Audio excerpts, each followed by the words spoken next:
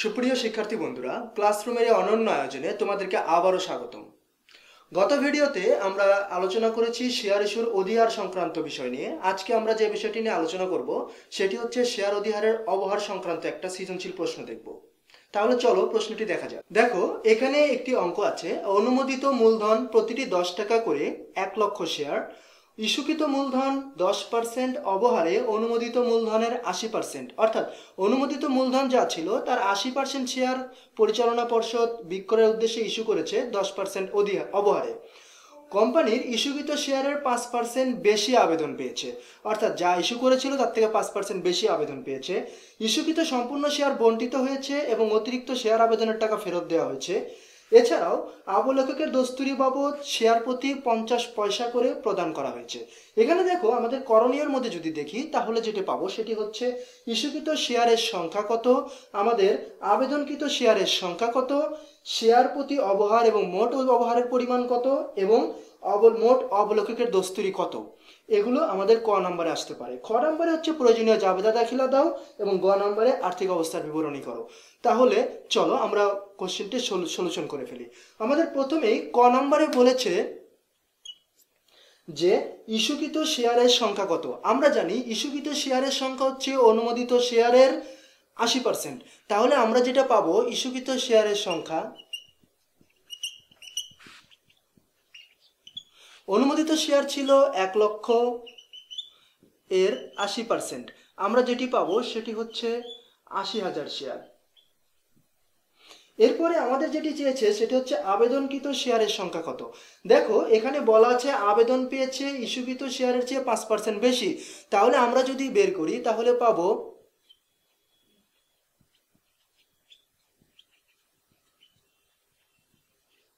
আবেদনকৃত share সংখ্যা 80,000 plus 80,000-এর 5%, অর্থাৎ 5% বেশি আবেদন পেয়েছিল। তাহলে আমরা যেটি পাবো সেটি হলো 84,000 শেয়ার। যদি আমরা পরবর্তী রিকোয়ারমেন্টে যাই তাহলে আমরা দেখব যে শেয়ার প্রতি অবহার কত। এখানে আমরা যদি দেখি শেয়ার প্রতি অবহার, তাহলে পাবো এখানে দেখো একটা শেয়ারের দাম হচ্ছে 10 টাকা এবং অবহারের পরিমাণ হচ্ছে 10%। তাহলে শেয়ার প্রতি অবহার হবে 10 টাকার 10%, অর্থাৎ 1 টাকা, এবং মোট অবহার হবে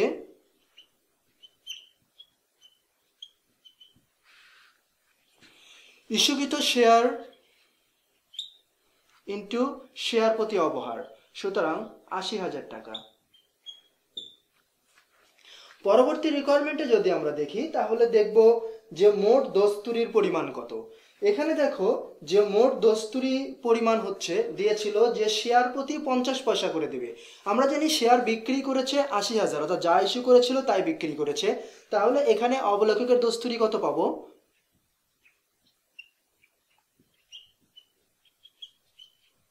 অবলেখকের দস্তুরি পাবো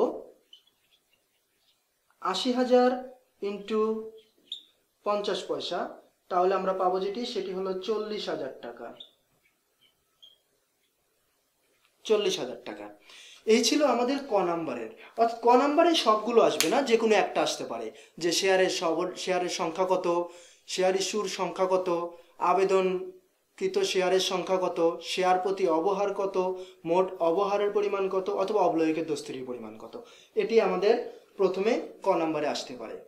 এবার আমরা যে রিকোয়ারমেন্টটি করব সেটি হচ্ছে খ নাম্বার, প্রয়োজনীয় জাবেদা দাখিলা। দেখো, এখানে দেখো আমরা আগেই বলেছিলাম যে প্রয়োজনীয় জাবেদা দাখিলা দেওয়া হয় যে জায়গা থেকে আবেদন পাবে সেখান থেকে। তাহলে সর্বপ্রথম আমাদের যে জাবেদাটি হবে সেটি হচ্ছে শেয়ার আবেদনের জাবেদা। তাহলে শেয়ার আবেদনের জাবেদা কি,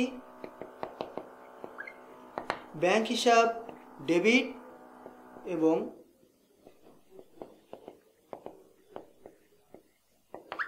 শেয়ার আবেদন ক্রেডিট। এখানে দেখো আমরা আবেদন পেয়েছিলাম 84,000 শেয়ার এবং 1 টাকা অবহারে শেয়ারের দাম হয় 9 টাকা।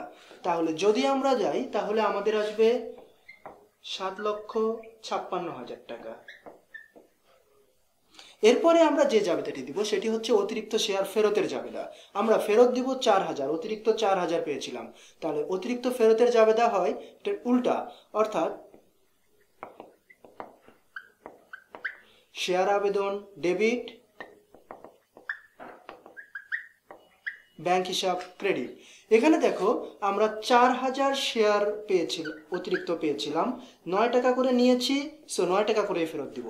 তাহলে কত হয়? 36000 টাকা। এরপরে আমরা যে জাবেদাটি দিব সেটি হচ্ছে যে আমাদের যতটি শেয়ার বিক্রি করেছি সেটাকে মূলধনে স্থানান্তর করব। আমরা ইস্যু করেছিলাম 80000, বিক্রিও করেছি 80000, সো আমরা এখানে যে জাবেদাটি দিব সেটি হলো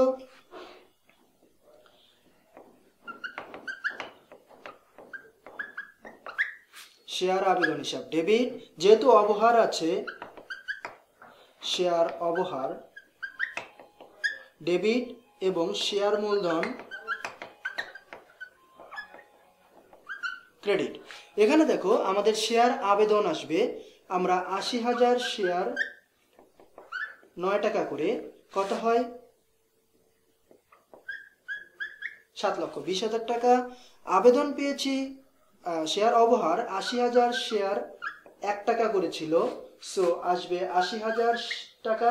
এবং শেয়ার মূলধনে যাবে, মূলধন বললে অলওয়েজ ফেস ভ্যালু যায়, অর্থাৎ 10 টাকা করে 10 টাকা করেই যাবে। তাহলে 80000 শেয়ার ইন্টু 10 টাকা কত হবে? 80000, 8 লক্ষ টাকা। এখানে দেখো আমাদের আমরা শেয়ার আবেদনের জাবেদা দিয়েছি, অতিরিক্ত ফেরতের জাবেদা দিয়েছি, আমরা মূলধন স্থানান্তরের জাবেদা দিয়েছি। আমাদের আর একটি জিনিস বাকি আছে, সেটা হচ্ছে আমাদের অবলেখকের দস্তুরি। এখানে বলা আছে শেয়ার প্রতি 50 পয়সা করে অবলেখকের দস্তুরি দিয়েছি। অবলেখকের দস্তুরি যেহেতু আমরা এখানে টাকায় দিয়েছি, সুতরাং জাবেদাটি হবে অবলেখকের দস্তুরি ডেবিট এবং ব্যাংক হিসাব ক্রেডিট।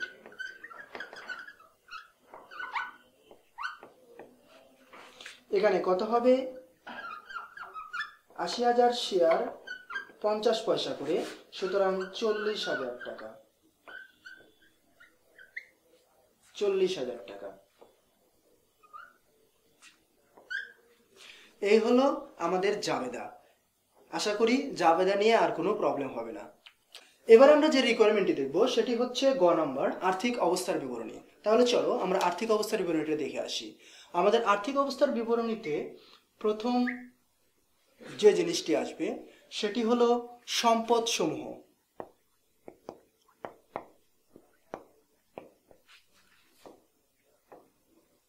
সম্পদ সমূহের মধ্যে যেহেতু এখানে কোনো স্থায়ী সম্পদ নাই, সুতরাং শুরুতেই যেটি আসবে সেটি হচ্ছে চলতি সম্পদ।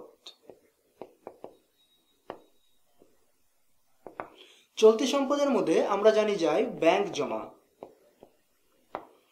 ব্যাংক জমা এখানে কত টাকা হবে? দেখো আমরা ব্যাংক জমা আবেদনে পেয়েছিলাম 7,56,000 টাকা, যেখান থেকে আবার অতিরিক্ত ফেরত দিয়েছিলাম 36,000 টাকা, এবং শেয়ার অবলেখকের দস্তুরি বাবদ দিয়েছিলাম আরো 40,000 টাকা। এগুলো যদি আমি যোগ বিয়োগ করি তাহলে আমি যেটি পাবো সেটি হচ্ছে আমাদের 6,80,000 টাকা। এরপরে আমাদের পরবর্তী যে শিরোনাম আসবে সেটি হলো অসমন্বিত ব্যয়। অসমন্বিত ব্যয়ের আন্ডারে যা যাবে তা হচ্ছে আমাদের শেয়ার অবহার। শেয়ার অবহার ছিল আমাদের 80,000 টাকা, এবং অবলেখকের দস্তুরি।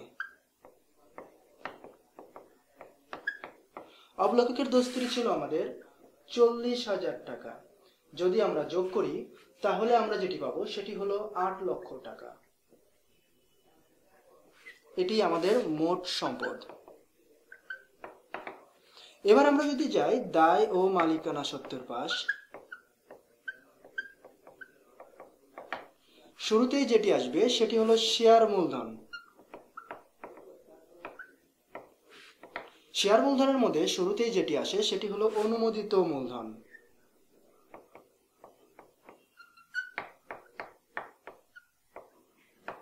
অনুমোদিত মূলধন কত ছিল? প্রতিটি 10 টাকা করে আমাদের 1 লক্ষ শেয়ার, অর্থাৎ আমাদের 10 লক্ষ টাকা। এরপরে আমাদের ইস্যুকৃত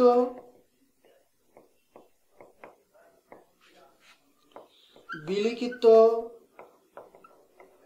ও আদায়কৃত মূলধন সেম, যেহেতু আমরা 80,000 ইস্যু করেছি, 80,000 বিলি করেছি এবং 80,000 আদায় করেছি। এটি হবে প্রতিটি, যেহেতু মূলধন বলেছি অলওয়েজ ফেস ভ্যালু, প্রতিটি 10 টাকা করে 80,000 শেয়ার আমরা যদি পাই তাহলে আমরা পাবো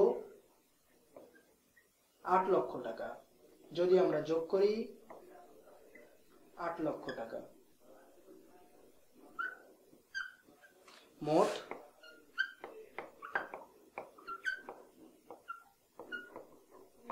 মালিকানা সত্ত্ব। এটি হচ্ছে আমাদের আর্থিক বিবরণী।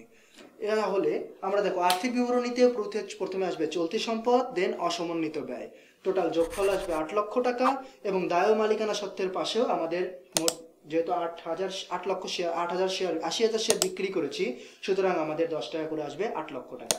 দুই পাশ মিলে যাবে। আশা করি সবাই ভালো বুঝতে পেরেছো।